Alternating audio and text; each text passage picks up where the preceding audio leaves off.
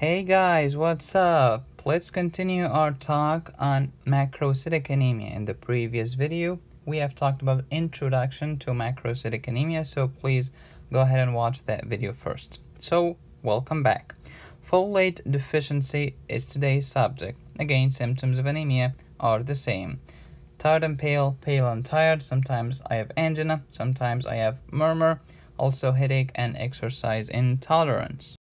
Depending on the MCV, we have microcytic, normocytic, or macrocytic anemia. In macrocytic anemia, the mean corpuscular volume is more than 100. As you know, there are two types of macrocytic anemia, megaloblastic and non-megaloblastic. What's the main difference? Megaloblastic usually have hyper-segmented neutrophils. Of course, you know. Think about a megaloblastic process in a patient with macrocytic anemia and also maybe pancytopenia and indirect hyperbilirubinemia, because as we have discussed, there is intramedullary hemolysis, because these macrocytes or macroovalocytes are abnormal. They get phagocytosed by our friend macrophage. Now let's talk folate. Pay attention please. Folate is present in green leafy vegetables. We eat folate in the form of polyglutamate. Polyglutamate goes through your esophagus, your nice stomach, and then in the small intestine. The question of last time was, which part of the small intestine is folate absorbed at? The answer is jejunum. Thanks to the enzyme conjugase, it will convert this polyglutamate into monoglutamate. However, pay attention, this conjugase is inhibited by the drug called phenytoin, the anti-seizure medicine. So this monoglutamate, i.e. folate, will go into the blood. This is absorption.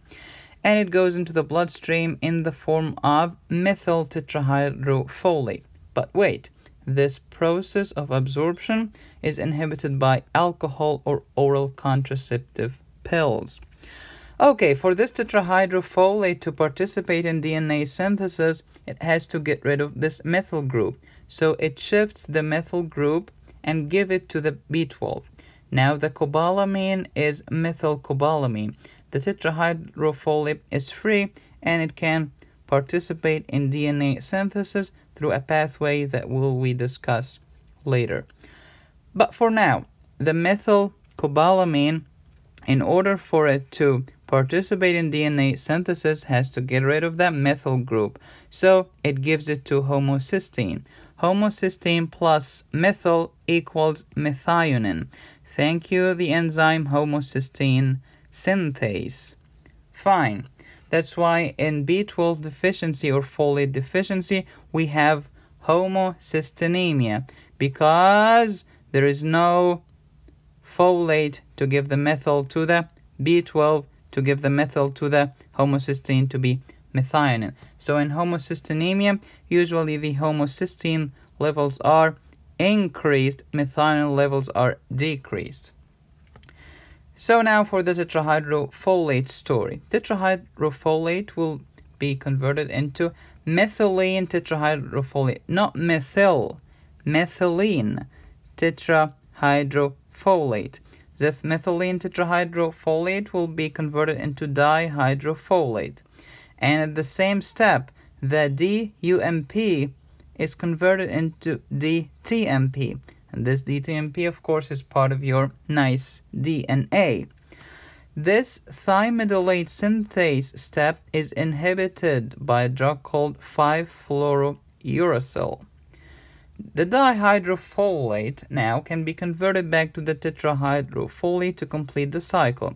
This enzyme that will reduce the dihydrofolate into tetrahydrofolate is named dihydrofolate reductase.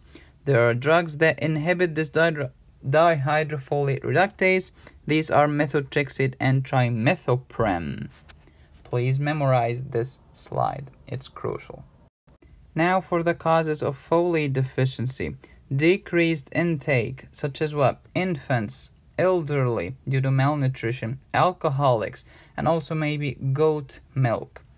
Malabsorption, such as celiac disease, drug inhibition by 5-fluorouracil, TMP-SMX, and methotrexate, also phenytoin and alcohol, and oral contraceptive pills. All of these drugs were in the previous slide. Increased utilization as pregnancy, lactation, disseminated malignancy, as well as hemolytic anemia. The result, impaired DNA synthesis. As you know, ineffective not just erythropoiesis, but hematopoiesis. This is called what? Pancytopenia. Decreased RBC count, white blood cell count, and platelets. Clinically, the same exact symptoms as any anemia. However, bleeding and infection can be present. Why? Less platelets, less white blood cells. Pancytopenia. The lab results: hemoglobin and hematocrit decreased, that's the definition of anemia. MCV increased, that's a macrocytic anemia. White blood cell count may be decreased, platelets may be decreased. Why is that? Pancytopenia. Serum folate decreased, RBC folic acid is decreased. This is a more sensitive test, the RBC folic acid. Peripheral smear will have macrovalocytes, i.e. large RBCs. Do you want to know why? Go to my previous video on the introduction of macrocytic anemia.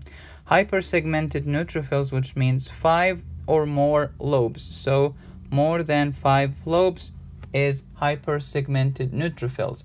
It has to be more than 5 lobes in 5% of neutrophils. So at least 5 lobes in at least 5% of the neutrophils. Also, you can have pancytopenia on your peripheral smear. What's the treatment of this folate deficiency? Daily oral monoglutamic folate. Please keep in mind, folate deficiency is the most common cause of increased serum homocysteine levels. Keep in mind as well, the liver contains about 3 to 4 months of folic acid supply. After 4 months, you can become deficient. Note that maybe if you give folic acid to a folate deficiency case, it will improve. Of course, you know that. But even if you give folate to B12 deficiency, it can improve. But only the symptoms of anemia will improve. The neurological symptoms will not improve. That's why diagnosis is important. Bear with me. Neurological symptoms are not present in folate deficiency. Neurological symptoms are only with B12 deficiency. Question of the day: what are the complications of homocystinemia? Let me know in the comments. This is our 11th question. To get all of my questions, you can watch my previous video or go to my Facebook page. Thank you very much. See you in the next video. Study hard.